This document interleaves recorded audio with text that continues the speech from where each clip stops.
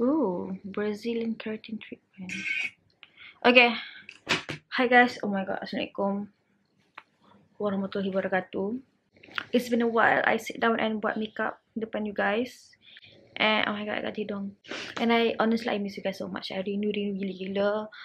January has been a really crazy month. I janji on Twitter I upload 3 times a week, but that did not happen because and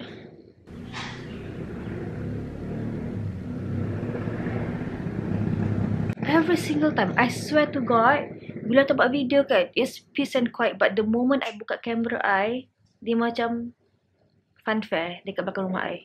So today, I akan buat makeup full face Wet n Wild products. I pakai this primer from Wet n Wild. Photo Focus Face Primer Matte. I tak suka matte anything, so I tak tahu kenapa I ambil ni. Foundation, Wet n Wild Photo Focus foundation in Shell Ivory. Oh, it's like this. Okay. Mak cahaya tu aku kena. Okay, ni. Done. Meow. Ooh. Macam cantik je. I'm liking this foundation. I expected it to be full coverage, but it's not. Kita pakai 2 layers. It's very cair by the way. Okay. I do not like this. I tak tahu kenapa. Macam like there's something about this foundation yang buat kulit I tak nampak smooth. Like tak nampak smooth. Nampak macam it's not full coverage. It doesn't look smooth. Kejap, we'll see. Okay, mau tahu dia oxidize ke dia macam like it does something in 5 minutes ke apa ke kan. But so far, not liking this.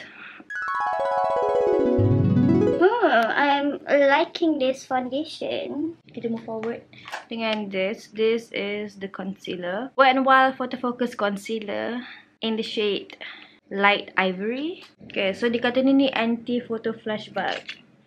I tak guna flash. So for like regular people like you and me yang bukan celebrity, bukan pergi red carpet, kena flash camera, you nak risau apa? You buat apa you nak risau? You guna flash camera, you ada paparazzi ambil gambar you, guna flash ke? Tak kan? So, why is that a concern for you? You bukan celebrity. Kita bukan celebrity. Kita tak guna flash photography. So, and then, oh my god, this is a bit dark. Oh my god, this is so freaking weird. I tak tahu kenapa. Like, this is yellow, sis. So, since I tak beli Wet n Wild powder, so instead I guna this one from Cyber Colors. You can get it dekat Sasa. Aircon, why you not working? Okay, so I beli ni Wet n Wild Mega Glow Contouring Palette Contour. Oh shit, I terguris. Nampak I terguris. Okay, tapi tak apa. Guris makeup jangan guris hati. Terguris lagi. Tergurisnya banyak. Wet n Wild Color Icon. This is Mellow Wine and this is Pink. But I think for today's look, I want to go with Mellow Wine. Main susah lagi nak buka. Ni, tada! Color ni. I think this is a really nice color. Tak ada mirror. Sebab dia kata kita pergi mampus kau. Dah bayar murah, kau nak mirror pula. Pergi mampus. Oh my god, okay. Wow. I am really liking this. Ooh. Sis. Wow. Ni I paling excited nak try. Wet n Wild Mega Glow Highlighting Powder in the shade Blossom Glow. Oh my god, look. I nak you tengok. Look. Cantik. Yeah. Tak nampak apa. On. Okay. Dalam video nampak. Dalam kamera nampak. Oh. Sistur. Oh wow. Then I nak try this. Oh my god, yes. Wet n Wild Photo Focus Natural Finish Setting Spray. It's very small, so I think ni macam sesuai untuk pergi travel balik kampung ke apa ke, because it's small. Sekarang nak buat kening I, which I will do off camera sebab I pemalas. Sorry guys if you nak tengok I buat kening on camera. Comment down below. Comment down below if you nak I buat exclusive video just untuk kening I je, okay? So, every time korang macam, Nisha buat kening macam mana, kenapa tak tunjuk dekat dalam video dia? You boleh click on that video and tengok how I do my kening. So, before kita buat mata, I nak buat ni dulu. I nak pakai lipstick dulu. I only buat one lipstick, so I tak tahu if this is the right shade. Mega Last Lip Color in the shade Sea of Sand. So, ni colour dia, this is the colour. So, let's see if cantik ke tak. Oh my god, it's so light. No. Rasa macam I kena tipu. No. Ew, no. So, I just received this today. This is Dark Productive punya lipstick. So, I dah pakai dah ni dekat FV punya office. Hari tu I shoot with them. And so, I dah tahu apa yang suka dah. Because I suka Sunday and Monday together, to be honest. By the way, I'm not being paid. Sumpah tak? I love Monday and Sunday together. So, first I'm going to use Monday first. No, I'm going to use Sunday first. Yeah, last time I buat macam tu. Because Sunday is a bit dark. Dia macam merah macam, oh my god, no kan. But, sabar jap. Then Monday ni, Mon. Tada! Then kita buat mata. I can beauty vlogger, beauty YouTuber, beauty guru. So, I kena ada effort sikit buat mata. But sebenarnya in real life, I tak suka buat mata. I tak suka pakai eyeshadow, okay? Do I need colourful eyeshadows? Do I need colourful eyelids? No, I do not. Because I rasa everything else dah nice dah. So, confident. Okay, I beli dua ni. Rose in the Air. Okay, dia macam ni. This is a quad because it has 4 eyeshadows. This is Hook on Vinyl. So, I beli dua ni just macam, you know, why not? Beli dua je lah kan. I'm not gonna use this today sebab rasa macam tak perlu kan. Everytime ni is in this palette dah. Ni, the lightest shade ni.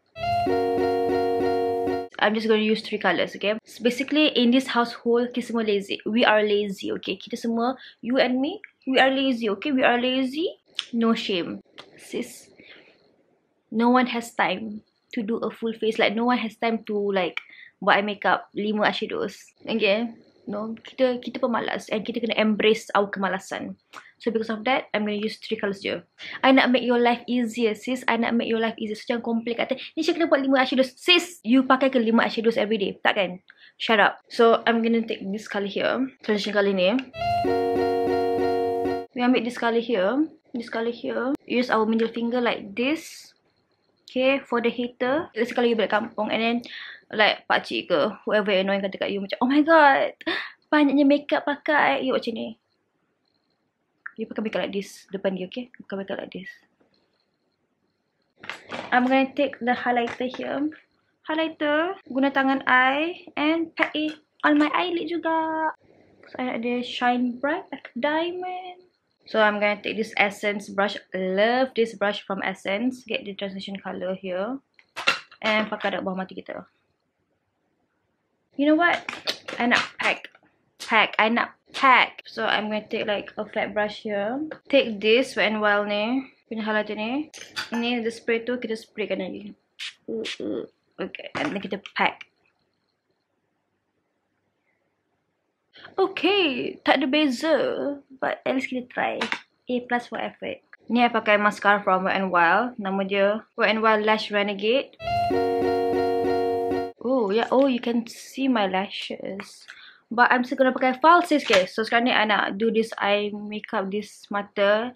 Pakai falsies, pakai tudung elok and kasih tahu you my thoughts on the products, okay? Satna Sat. Hi guys, okay. So, this is the finished look. I dah pakai bulu mata I dah. So, I dah pakai tudung, I dah set semua dah. So, let's talk about the products, okay? First of all, let's talk about the primer. So, the primer, I tahu because I baru pakai, but it's not pore filling. I punya forehead does look matte. So, we'll see. I tak tahu. I tak boleh judge lagi because I baru pakai. But, biasa je. And then, the foundation. Okay, masa first I pakai macam I tak suka because it doesn't look nice on my skin. But, after dah like half an hour, 20 minutes macam tu, it's nice. Okay, I really like this foundation. Bila pakai like when it's still wet, macam boleh still macam like basah on my skin, dia macam, dia tak smooth. Once I dah start dengan powder, I pakai everything semua, then baru nampak cantik. I mean like dia enhance my pores. It looks smooth on the skin. Yeah, no crease dekat I punya hidung, kat I punya mulut ni. Concealer, this is the wrong shade for me. This is too yellow for me. Nampak tak? You can still see my dark circle. Do not like this. Okay, Con. I think the colour tak sesuai dengan I. The colour is a bit too orange. So no. Blusher, okay, blusher I pakai yang ini, tak pakai lagi. I pakai the Mellow Wine. Oh my god, look at my cheek. Oh, look at my cheek. Cantiknya, oh my god, sumpah. This is the best I have ever tried so far in 2019. Okay, I will definitely pakai this every day from now on. Sorry Beautyra, I will still be loyal to you, but sorry Beautyra, you ada madu sekarang. And it is this blusher. Minta maaf, you ada madu. Sis, the highlighter is blowing my mind. Love this, get this. I don't like eyeshadows. Okay, let me do a swatch for you. Okay, ignore my eczema punya ni.